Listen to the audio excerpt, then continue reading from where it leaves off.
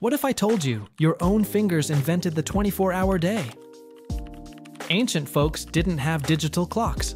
Instead, they counted using their hands, specifically the 3 segments on each of 4 fingers, giving them a counting base of 12 per 60 hand.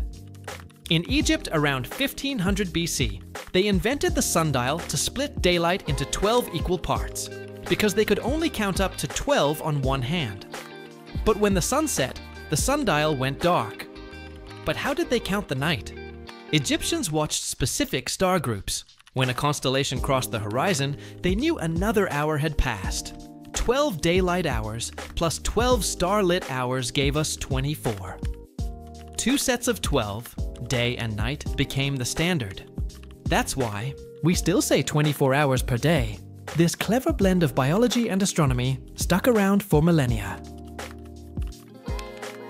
Next time you glance at a clock, thank your fingers and the stars. If this blew your mind, smash that like button and follow for more bite-sized history mysteries.